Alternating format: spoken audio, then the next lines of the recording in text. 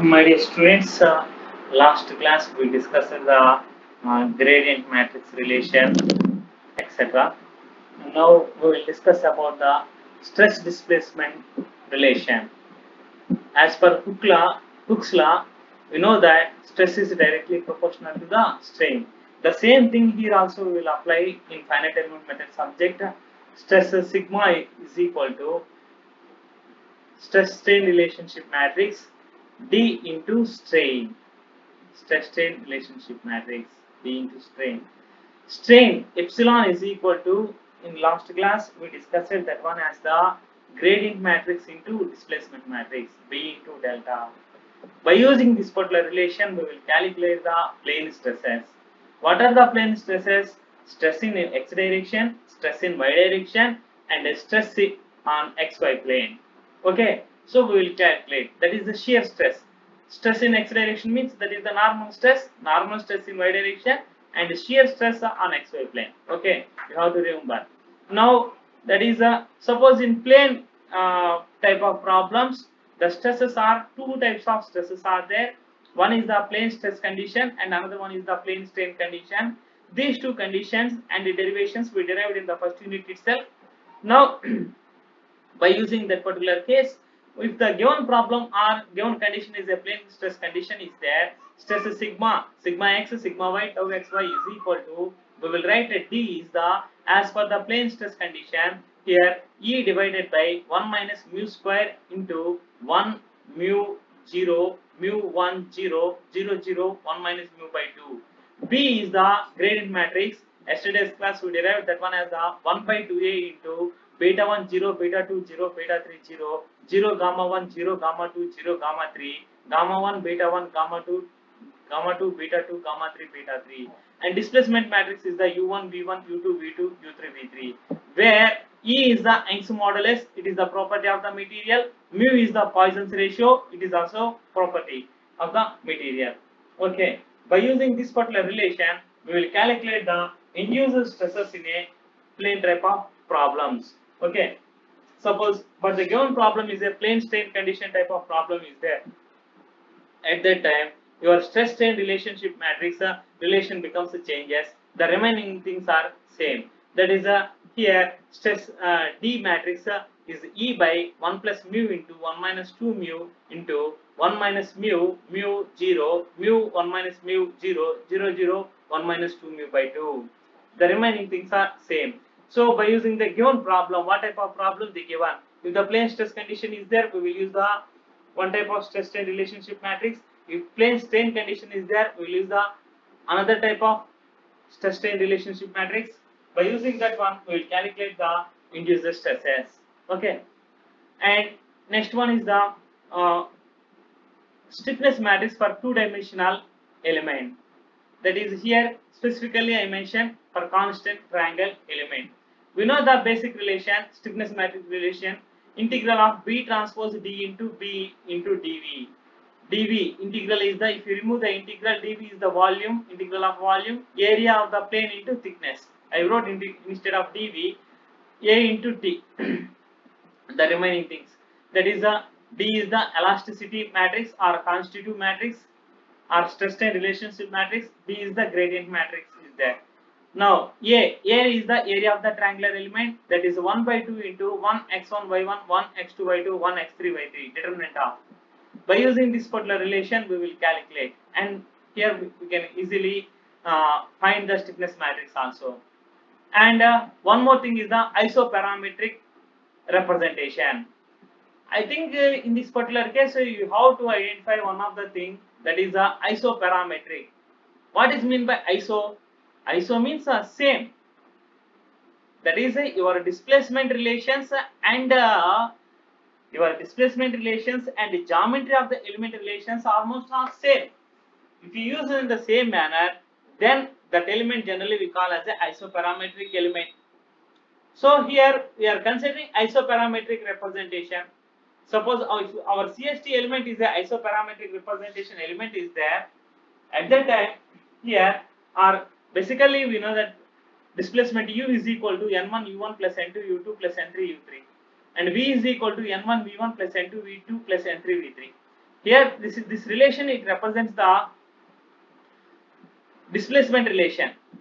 But if the given problem, if it is an isoparametric type of element is there, earlier what I said, displacement relation and geometry of an element relation both are expressed with the same functions. That is, that functions is nothing but a shape functions. That's why here, suppose if any point P is there, that particular point I represent x is equal to n1 x1 plus n2 x2 plus n3 x3, y is equal to n1 y1 plus n2 y2 plus n3 y3. Just if you observe these two equations and these two equations, these combination of equations both are having the same type of functions. n1, n2, n3 are the shape functions. Here we used the respective displacement at the three nodal points. Here we used the respective coordinate points for obtaining of x. Is it right? For obtaining of x, here we used the different coordinate points x1, x2, x3, y1, y2, y3. Here we used the displacement values. If we represent in the both are same, then that element we call as the isoparametric element. Iso means the same. Which one is same? Displacement functions and geometry functions are same. Then we can write in this particular manner. Okay. Now here it's okay. Then we know the basic property of the shape functions. Sum of the shape functions is equal to unit value. n1 plus n2 plus n3 is equal to 1. Now let us write n3 is equal to 1 minus n1 minus n2. Substitute this particular relation in the coordinate matrix equation x.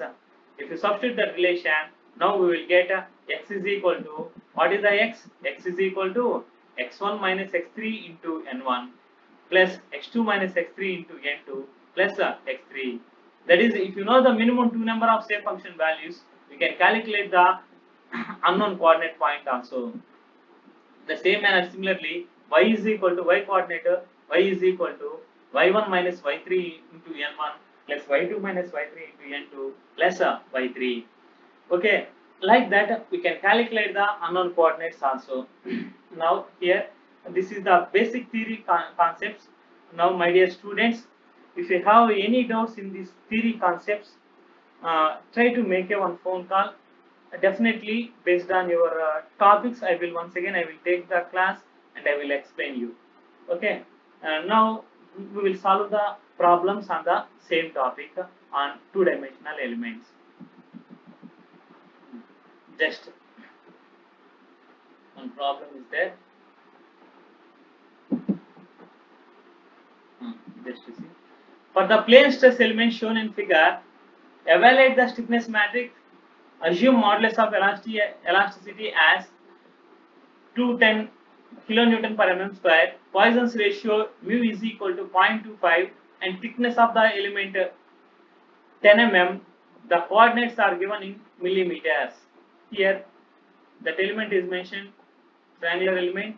The coordinate points are the, at node 1 is 30, 20, at node 2 are 80, 20, at node 3 is the 50, 100.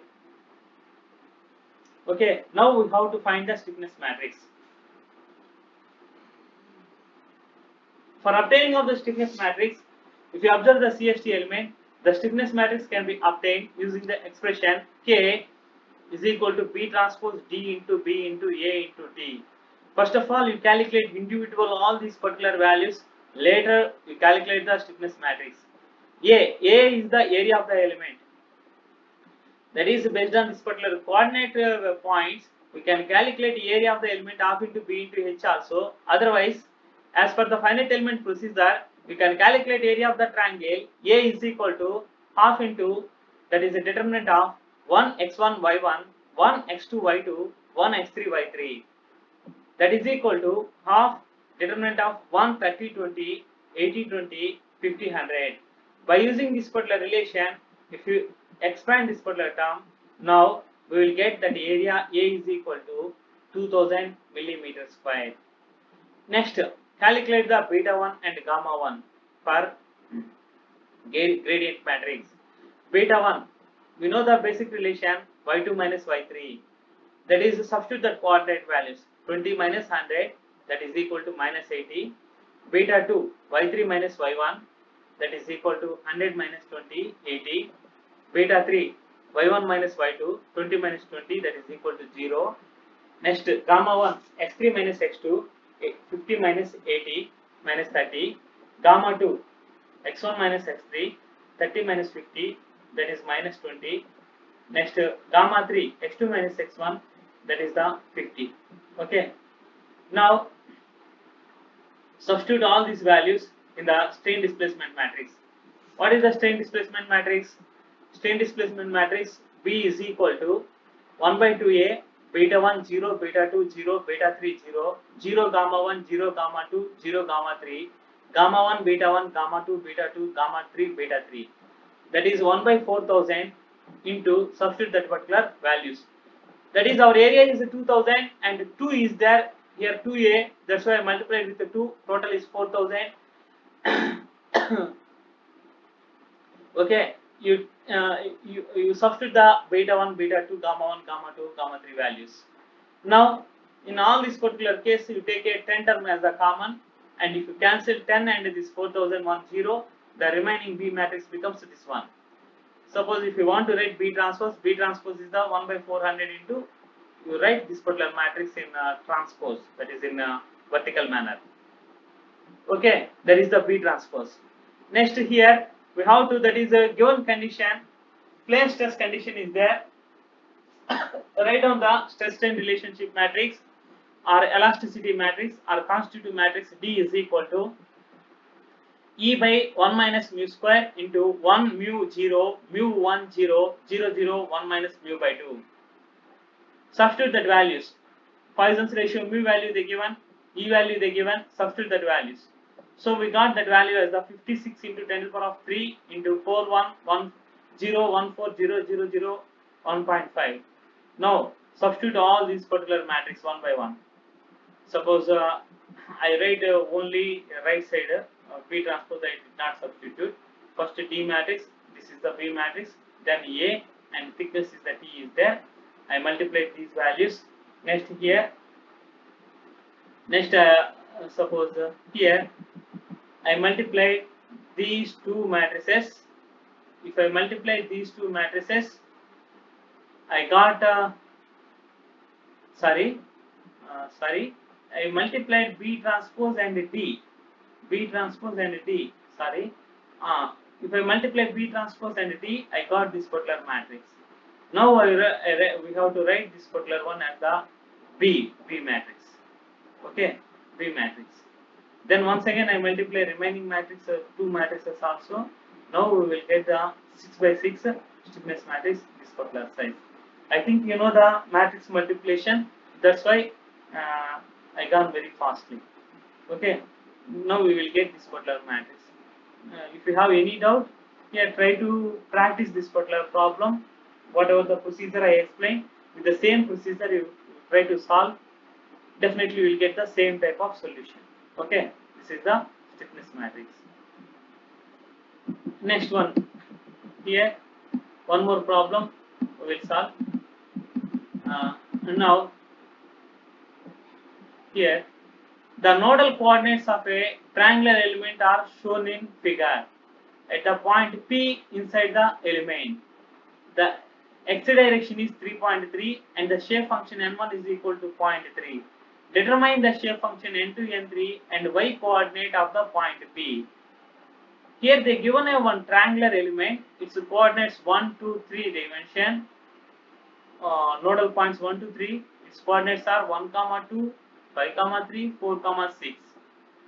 And one of the shape function value n1 also they mention, and x coordinate value also they mention 3.3 x coordinate. Now we have to find the y coordinate and shape functions also. Okay, suppose now we will assume, let us assume given element is a isoparametric type of a constant strain triangular element. At that time displacement relation and coordinate relation we can express with the same type of equation. That's why x is equal to, we can write as the x1 minus x3 into n1 plus x2 minus x3 into n2 plus x3. Substitute x value and the remaining coordinate values and n1 also only n2 is there, find out n2. n2 we got the 0.2. n3 is equal to here 1 minus n1 minus n2. That is, we know that sum of the shape functions n1, n2, n3, n1 plus n2 plus n3 is equal to 1. n3 is equal to, you bring the remaining 2 terms this side, you get minus. So here the value is the 0.5 is there n3. Now if you get the n1, n2, n3, now you substitute that relation in y coordinate relation. y is equal to y1 minus y3 into n1 plus y2 minus y3 into n2 plus y3. Now we will get that one as a 4.2 millimeters. So like that we will calculate the unknown coordinate values also. Okay. Now here next one more problem.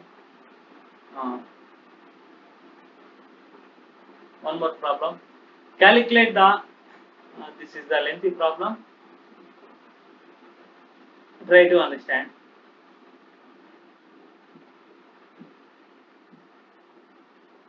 Calculate the element stresses sigma x, sigma y, tau xy. If sigma 1 is and sigma 2 and the principal angles theta p for the CST element as shown in figure, the nodal displacements are the given nodal displacements also u1, u2, u3 is the 0.02, 0.0005, 0.0012 mm respectively. V1, V2, V3 are 0.01001, 0.0015, 0.0028 mm respectively. And the given triangular element nodal points 1, 2, 3. That is its coordinates are the 10, 8, 15, 5. Next 18, 12. Okay, now we have to find the stresses. Okay, if you want to find the stress relation, sigma is equal to, what is the relation? Sigma is equal to D into B into delta. Okay, D is the constitutive matrix, B is the gradient matrix, and the delta is the displacement matrix. We have to find all these things, and then we can calculate the induced stresses or principal stresses. Okay. Now here constitutive matrix. First you calculate the constitutive matrix. Now let us assume the plane stress condition. In the given problem also they mention plane stress condition. Here E by 1 minus mu square into 1 mu 0 mu 1 0 0 0 1 minus mu by 2. Substitute this mu and E values and calculate the constitutive matrix. That is the constitutive matrix is equal to, we obtain 56 into 10 to the power of 3 410 140 Next, area of the triangle A is equal to, we know that thing, half 1x1 by 1, 1x2 by 2, 1x3 by 3. Substitute the coordinates and calculate the area of the triangle. We will get area of the triangle is equal to 22 mm square. Next, for obtaining of the gradient matrix, now we calculate the beta 1. Beta 1 is equal to y2 minus y3, 5 minus 12, that is minus 7. Beta 2 is equal to y3 minus y1, 12 minus 8, that is equal to 4. Beta 3 is equal to y1 minus y3, y1 minus y2, y2, that is 8 minus 5, that is equal to 3. Gamma 1 is equal to x3 minus x2, 18 minus 15, 3. Gamma 2 is equal to x1 minus x3, 10 minus 18, minus 5. Gamma 3 is equal to x2 minus x1, that is 15 minus 10, that is equal to 5. That is strain displacement matrix B is equal to, we know that 1 by 2a into beta 1 0, beta 2 0, beta 3 0, 0 gamma 1, 0 gamma 2, 0 gamma 3, gamma 1, beta 1, gamma 2, beta 2, gamma 3, beta 3. Substitute all these values in this equation. If you substitute, our matrix becomes like this. Okay. Now here, after obtaining the matrix, now you substitute all the values in sigma. Sigma is equal to, we know that sigma is equal to D into B into delta. So here first thing I wrote D and B. D is the constitutive matrix, B is the displacement matrix, gradient matrix. Substitute. This is the D is equal to 56 into 10 to the power of 3, 410 140 00 1.5. B is the 1 by 44 into minus 70 40 30 03 0 minus 8 0 5 3 minus 7 minus 8 4 5 3 into delta. Now here multiply these two matrices, we will get this one. And now you write delta. What is the delta? U1 V1 U2 V2 U3 V3. Okay, right here into 10 to the power of minus 3. So here finally we got that values as the minus 36.4, 14.76, 29.4. What are that one? Normal stress in x direction, normal stress in y direction, shear stress in on xy plane. Okay, xy plane. Now here that is I wrote that three things. But they are asking the principal stresses. So if you want to calculate the principal stresses, the principal stresses is the first one, sigma 1 is equal to, we know that principal stress relation, half sigma x plus sigma y, half of sigma x plus sigma y plus square root of sigma x minus sigma y whole square plus 4 tau xy square. Now substitute that values. Whatever the values we got, sigma x, sigma y, tau xy, substitute that values. If you substitute that values, we will get sigma 1 is equal to 28.15 Newton per mm square. Principal stress, maximum principal stress. Minimum principal stress, half sigma x plus sigma y minus here square root of sigma x minus sigma y whole square plus 4 tau xy. Substitute that values in this equation. Minus is there here. We will get minus 49.79. And they are asking one more thing, that is the principal angle. Principal angle is equal to theta p is equal to half tan inverse 2 tau xy by sigma x minus sigma y.